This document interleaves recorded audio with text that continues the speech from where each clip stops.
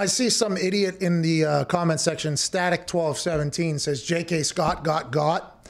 It's like, yeah, okay. All right, dude.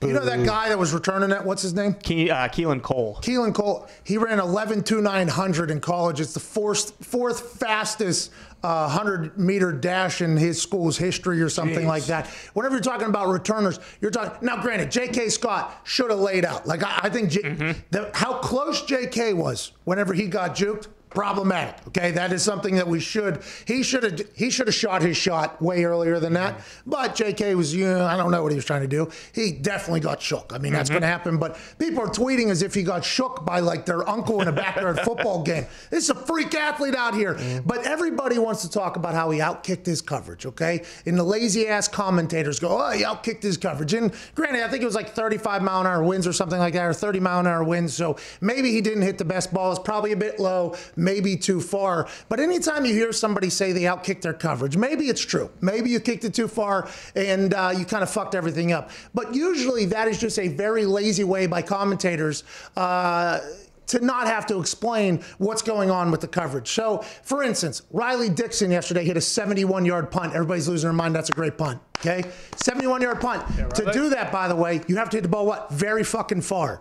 Okay, how do you do that? Well, you have to drop the ball a little bit lower. You have to go ahead and turn that thing over. But what if a guy catches that and takes it all the way back because he outkicked his coverage? Like there's so much contradiction and hypocrisy in the outkicking of the coverage thing that is just so stupid. If you really wanted a punter to just kick where his coverage would be perfectly, you're looking at like a 41-yard ball every single time. And if somebody had that, they'd be like probably 16th or 17th in the league. You'd be calling for their job. We love the punters that boom balls and flip field. Like that's the purpose of doing it. But every once in a while, you're going to kick it a bit farther than you expected. And if your coverage team is worth a single shit and makes a play, nobody even talks about it. It's a round of applause. 55-yard change of field position. That's a big play. Hey, that's a big play.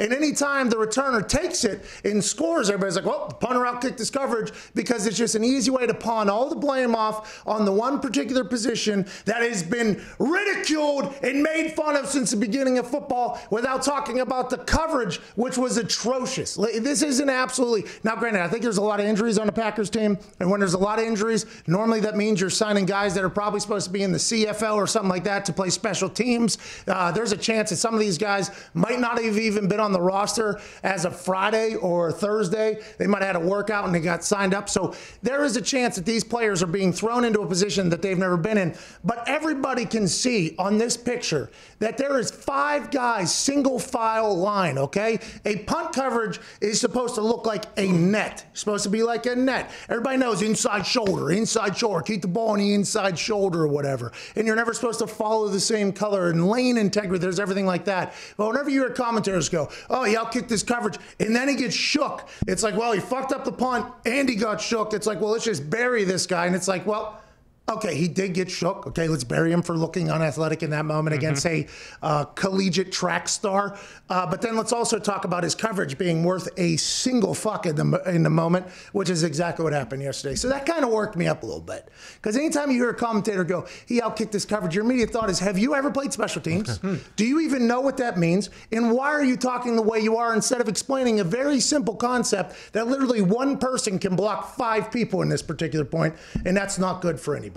No, yeah, I mean, I texted you right after this happened. I was like, was that a dog shit punt? Because maybe. By the way, I didn't have a stopwatch on it. Might have been a bad punt. Which probably it looked like it came in low. Whenever I watched the replay back, it looked like it was a low ball and everything like that. Which JK's got to fix. But you're talking about very windy day, right, so maybe he's not going to be perfect. But I think the most egregious act there on that punt team was that coverage team being in a straight line, and the commentators just that punter outkicked it, then he got shook. Fuck him. He doesn't have a family or a life to make. He's the punter. To hell with him. It's bullshit. And that really is, pretty much like if you came in late and didn't see the whole thing, like that's what you heard and you just assume like, okay, it was a dog shit punt, and he got embarrassed. But instead, today in the special teams meeting, they're stopping it right there, and they're just taking a laser pointer and circling those 5 people.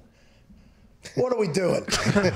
What is this right here? So that was a little frustrating, but happy it gave us a chance to talk about it. Oh, yeah. Kind of changed. It's good to shed some light. Yeah, it is good to change some light.